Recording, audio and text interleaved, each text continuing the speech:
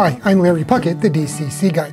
Well, today we're going to be talking about a new topic, and it's one that I really hadn't considered in the past.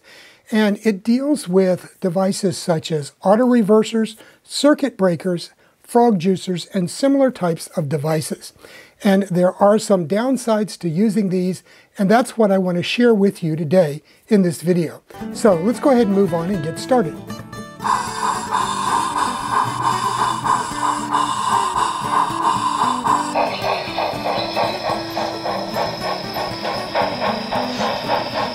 Before we get started, I want to mention that the response to the video that came out on Monday, the new UK Monday series, has been pretty good. So for a first-time video on this type of a topic, I was very happy with the response that I got. So we will continue to do those types of videos, at least as long as the response continues to be this good and builds over time.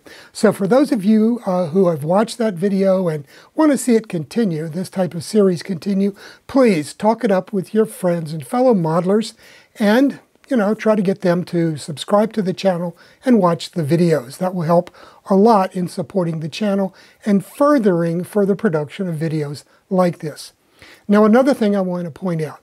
This morning, I got an email from Hatton's in England saying that they had just got in a new shipment of the Great Western version of these coaches, like the ones that I showed in the video on Monday. So for a limited time, they do have them in stock again. So if you missed out on the opportunity to pre-order a set or even one of them, you can go to their website at hattons.co.uk or just do a Google search for Hattons, H-A-T-T-O-N-S, and you can go to their website and look for the Genesis coaches, and you can place an order there. Okay, enough about that. Let's go ahead and talk about the topic for today. So what I'm going to first do is I want to go over examples of several different types of these autoreversers and circuit breakers and frog juicers and similar types of devices, and talk about how they work and what is in common about them. And then once we've taken a look at that and looked at what factors are in common, then we'll talk about the meaning of it and what the importance of it is. And then finally, I'll talk about some things that you can think about doing in order to avoid any of the issues that might occur from using these devices. And they are significant in some cases. So I'm going to go ahead and focus down on the workbench where I've got these devices laid out, and we'll get started. Okay, so I've gone ahead and laid out examples of autoreversers and circuit breakers and frog juicers, that type of thing. So we'll start right here with the Digitrax AR1 autoreverser. This one here, as I said, is a PSX AR that's made by DCC Specialties. The PSXX is a circuit breaker, dual circuit breaker, their latest version from DCC Specialties. We have here a frog juicer from Tam Valley Depot. Very, very popular device, and I've recommended them a lot in the past. And finally, the DCC Specialties Frog AR. So let's talk about how each works and what is significant. Okay, so the various autoreversers. The way they work is you always have gaps at the entrance and exit from a reverse loop. And when the wheels of your locomotive, the leading wheels, hit that gap, there can be a potential mismatch of polarity. And it can occur either at the entrance or the exit from the reverse loop, depending on the last configuration. Now, when those wheels cross that gap and bridge that gap where there might be a polarity mismatch, that creates a short circuit. So immediately you have a short circuit, and both of these devices here will sense that short circuit, and then they have either a relay or a microprocessor-based relay built in that will flip the power to that particular section of track and correct that polarity mismatch. However, you will always get a short circuit when those wheels hit that gap. Okay, that's the first thing. Next, the PSXX circuit breaker. Now this acts to basically work like a circuit breaker in your house. You can use various combinations of these in order to isolate sections of your layout, power blocks in your layout. And when a short occurs in one, it will not affect power in the other. It will only shut down power to the block that is affected by the short circuit. But once again, they are responding to a short circuit on the track or a current overload, because you set an operating current maximum for that block. And if it exceeds that, then they will shut down, just like they will if there is a short circuit in that block, in order to protect not only the command station, but also to prevent power shutdowns at other locations on the layout. Okay, finally, let's look over here to the Frog Juicer and the DCC Specialties Frog AR. Now what these do is, this little guy here is a single frog juicer, and what it will do is, it will correct the polarity at your frog if there is a mismatch when the turnout is thrown one way or the other. But again, it depends on the wheels of your locomotive hitting that frog and causing a short circuit. And very quickly, it will sense that, and the Frog AR works the same way. They will sense that there is a short circuit at that point, and they will internally flip the connections or the polarity to that frog. And that will allow everything to go on running fine. But again, there will always be a short circuit in order for these to operate properly. And those are the limitations, and those are the problems. So let's talk about what the problems are.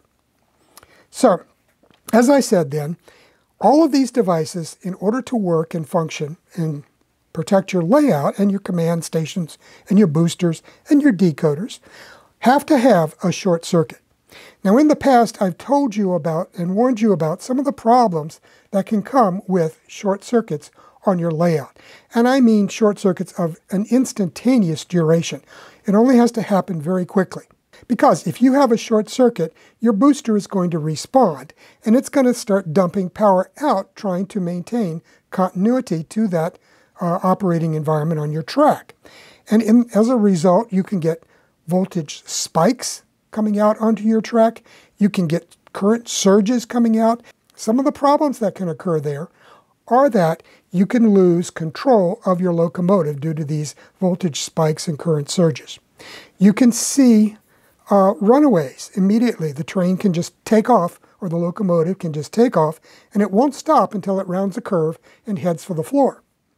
Before we go on, I want to ask you to take a moment to subscribe to the channel. It's simple, easy, and free.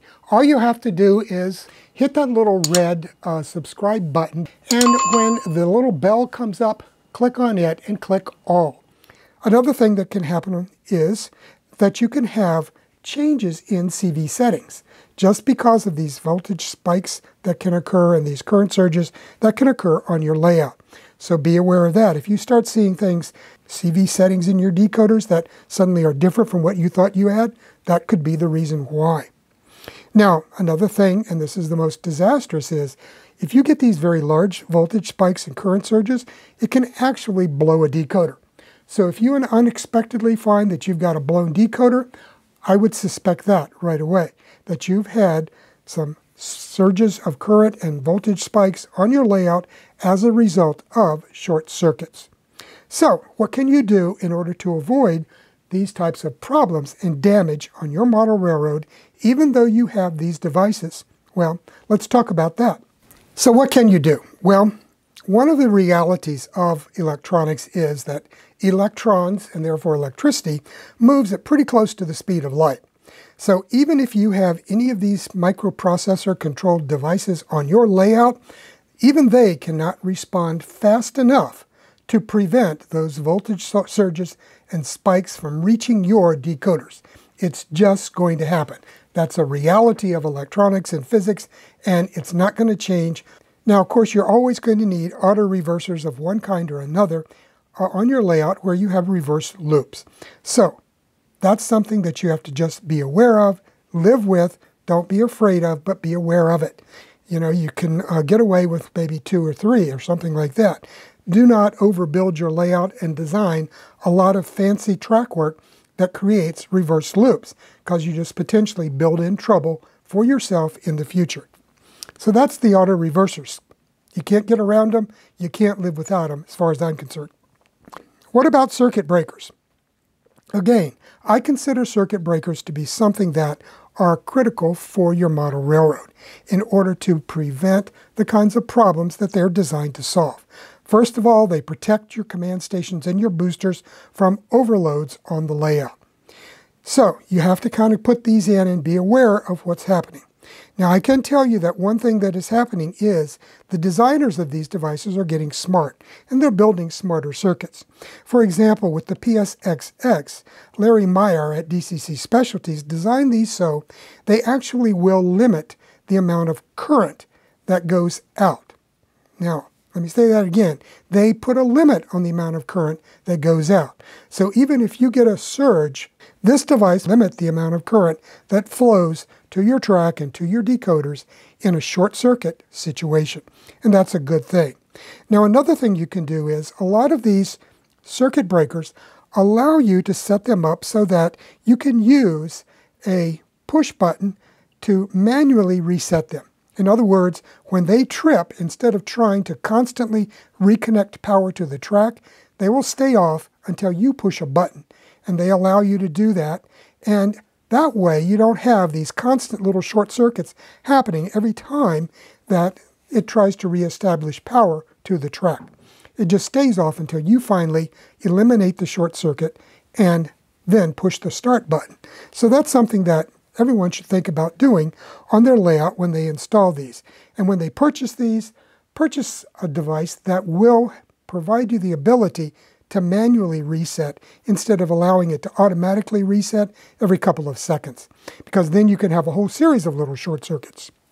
But what about things like the frog juicers? I am limiting the number of these that I use on my layout.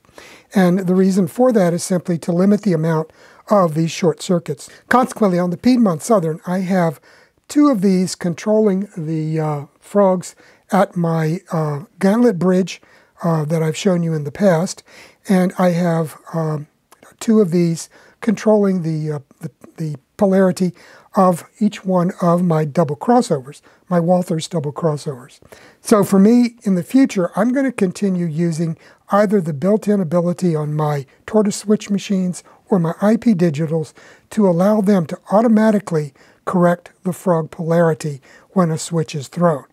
You have to be aware that all of these devices work with and are based on short circuits on your layout, and you have to be ready to live with that, but also work ways into your configuration of your layout and the way that your layout is operated so that you limit the number of short circuits that can occur. Well, that's a wrap for today's video. Now, I hope I didn't throw a scare into you as far as using these devices, because I will say that the potential benefits of using any and all of these greatly outweigh the potential negatives or downsides. You know, you've got to have things like autoreversers and circuit breakers. They just make DCC possible as far as I'm concerned. So you have to use them, but be aware, and if there are other devices available on the market that limit the current surge and limit the spikes that can occur, those are the ones you want to think about purchasing, as opposed to devices that do not do that. So, have a great weekend, have a great week. We'll see you here on Monday with another one of the UK Monday videos, and then next Friday with another video from the DCC Guide. Bye now.